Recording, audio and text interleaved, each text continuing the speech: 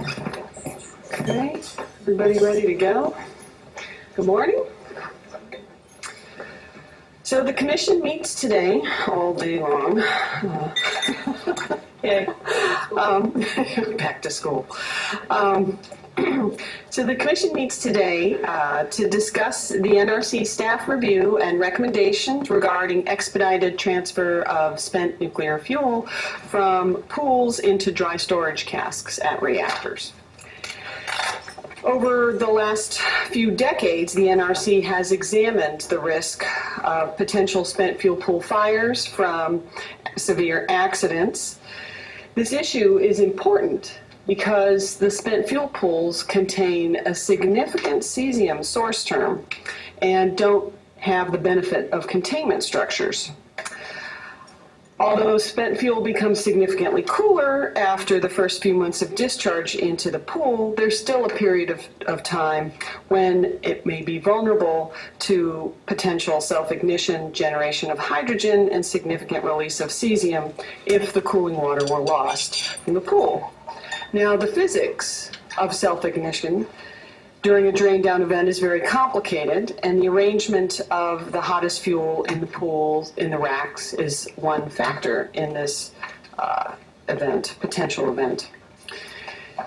Now, after 9/11 in particular, many organizations and the public have raised concerns about the vulnerability of spent fuel pools to fires and terrorist attacks.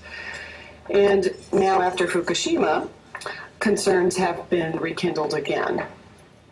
The staff has recently completed a consequence study based on the spent fuel pool at the Peach Bottom reactor, and in addition, a more recent regulatory analysis that analyzes the need for expedited transfer of all spent fuel from U.S. pools into dry casks, not all fuel, but of a certain age. The staff has delivered a paper to the Commission that recommends that expedited transfer is not warranted and that the NRC needs not pursue any further generic assessments in this area. So the Commission today is interested in hearing from the staff on the findings of their consequence study and expedited transfer analysis for all spent fuel pools.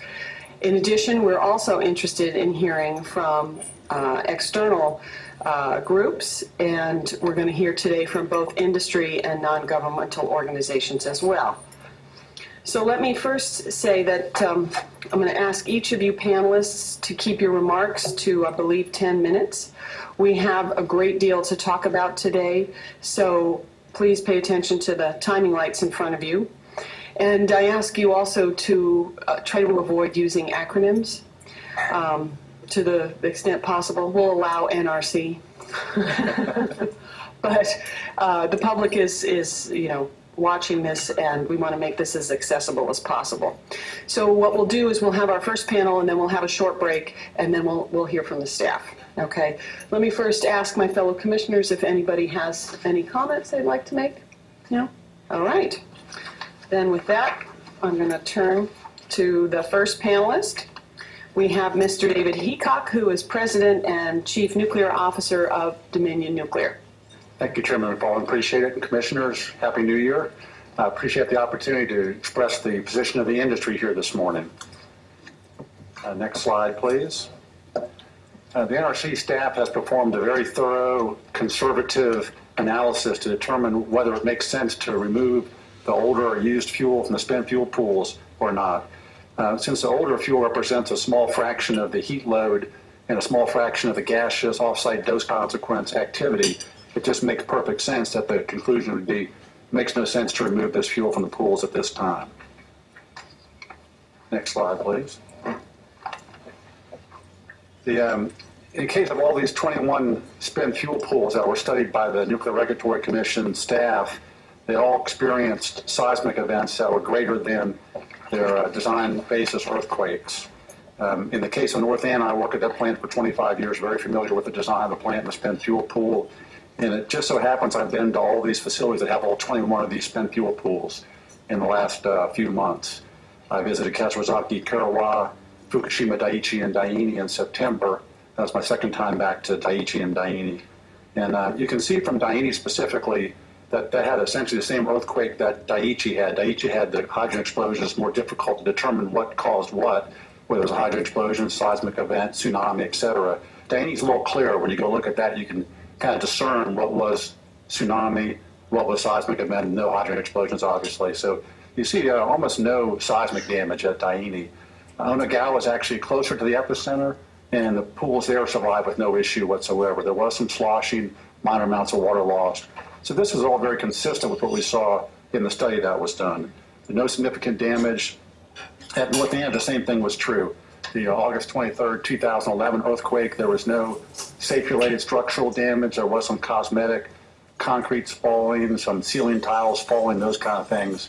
But we had an earthquake that was about twice the peak ground acceleration of the design basis earthquake in North Anna, right here in Virginia, August 23rd of 2011. And the spent fuel pool did not slosh, did not lose any water, did not lose cooling. There was really no consequence at all in that event. Next slide, please. I thought I'd include this for a little bit of context, some photographs here of Kewaunee, North Anna spent fuel pools, as well as the dry cask storage facility for used fuel at Kewaunee.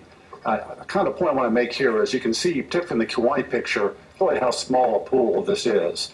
This is a single unit site, but the fuel cylinders are essentially the same dimension as a full-size reactor. So the left and right horizontal dimensions are the same, but it's only for one unit. You can also see the individual stand on the wall there to get an idea of how robust these facilities are. It's about a 3-foot thick concrete steel reinforced structure that supports the spent fuel pool, lined with a stainless steel liner. And the NRC spent a lot of attention on what happens to the concrete and what happens to a liner. And this is just kind of a way of putting it in perspective for you. The pools are about 40 feet deep.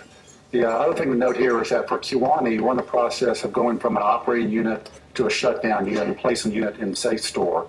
As a result of that, we've done some of the same calculations that the NRC did in their consequence analysis for our Kewaunee plant and got essentially the same results. So our calculations agree very closely. We saw the same conservatisms that the NRC saw. I'll discuss in just a minute here. Next slide, please.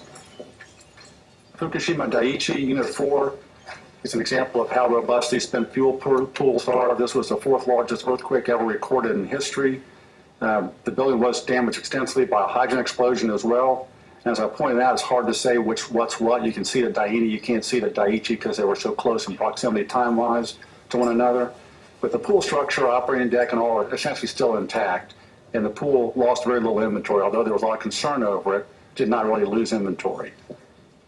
Next slide, please.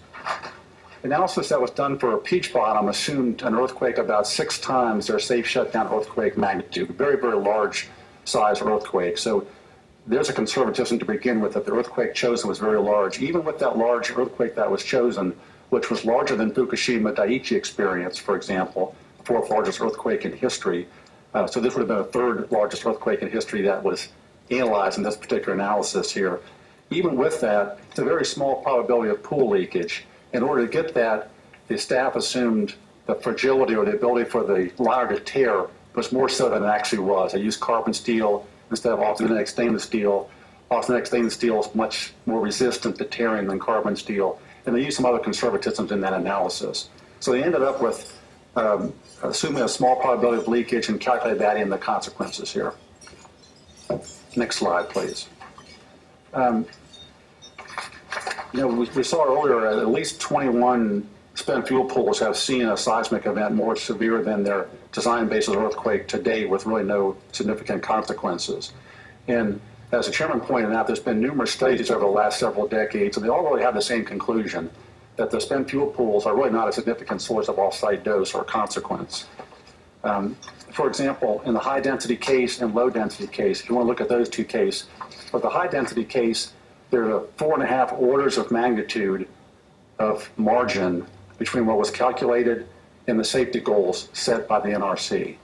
On the high-density case, it was, on the low-density case, it was 5 orders of magnitude. So it's a half a order of magnitude difference between these two cases, both of which are well conservative, much more safe than the safety requirements require. Approximately 100,000 times safer than the goal. Next slide, please. Today, all the plants in the United States have procedures to deal with loss of spent fuel pool inventory. We've always had procedures to do that. as a result of the September 11th, 2001 attacks in the United States, the security-related orders require additional safety measures to be taken. We put in place additional equipment and procedures to deal with that. And the study takes credit for those. What the study does not take credit for is now we have the flexible, diverse equipment required as a result of the Fukushima accident at all of our facilities. We also have procedures in place to deal with this, and equipment still coming on site. For example, Dominion sites, we have equipment at all the sites today to deal with that issue. We're also going to have regional support centers. The Memphis Center is already established. The Phoenix Center will be established by this first half of this year. In addition to that, there's 62 other sites available to borrow equipment from to provide water. The bottom line is that this is not a complicated mitigation, nor is it difficult. It's simply just add water. That's what the consequence is. That's what the compensatory mitigation is. Next slide, please. The NRC staff, and correctly so, used multiple layers of conservatism in their analysis. Each layer was designed to favor expedited fuel offload. Even with all those conservatisms added and the favorability added to it, it didn't really result in any change here. Very conservative analysis were used, as I mentioned earlier, for spent fuel pool liner fragility or how easily the liner would tear. Very large earthquake was used. In the high density case, mitigation was assumed. In other words, you could go in and add water easily or spray the pool down. In the low density case, mitigation was assumed to not be successful. That assumption alone adds a factor of 19 to the case difference. That's a big difference there. Next slide, please. I mentioned over the decades there's been numerous studies that have analyzed the spent fuel pools, existing high-density configurations, and all determined that they'd be extremely safe with considerable margin to the requirements, to the safety goals. We have seen a number of cases where the seismic event has exceeded the capacity designed into spent fuel pools, and we found from the North Anna earthquake there's tremendous conservatisms even in the codes used. I'll give you a quick example. One of the non-safety buildings that houses our station blackout diesel at North Anna, we put that earthquake into the design basis code for the building. It said the building would collapse because the conservatism's in the design code. Now, the building did not collapse, actually had zero damage to it. The design codes have significant margins built directly into them. And this isn't an accident analysis code, this is design code. They're not intended to analyze accidents that occur or events that occur. It's easy to get off track and focus on the consequences of these events without looking at the probabilities. And the probabilities are very, very important in this case. We're seeing numbers like 1 in 10 billion per year, 1 in a trillion per year. These kind of numbers, engineers have a hard time saying this, but they're effectively zero. When you get that many zeros in front of a decimal point, it's effectively zero. 1 in a trillion is a very, very small number. Madam Chairman, that concludes. Oh yeah, go on, click the subscribe button. We need to get subscribed and get this unity stronger and beat YouTube at their own game. Okay, that's what this is about. Like I say, go to the remix button, hit the remix button. That way you'll have this video and keep up with this. Otherwise, you know, YouTube's just going to control us, guys, and it's really bad.